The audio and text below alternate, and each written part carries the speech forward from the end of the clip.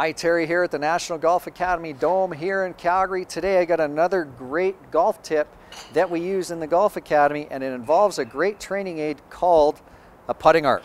Now, in a prior video tip, we used an aid called the Targa-Line, and what it did was it made sure that our proper setup position was intact. We were over top of the ball, and we were really trying to force the club to work straight back and straight through, which is perfect for 90% of our people. However, the putter actually arcs as we swing because the putter is out in front of us, meaning the putter's out in front of us like this.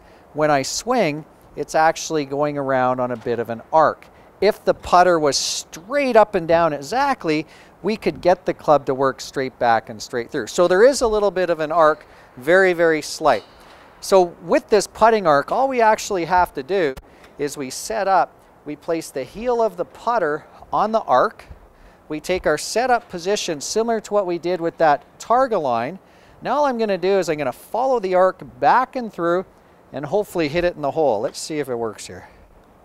Straight back, straight through. Bingo. Try the putting arc. It's a great aid.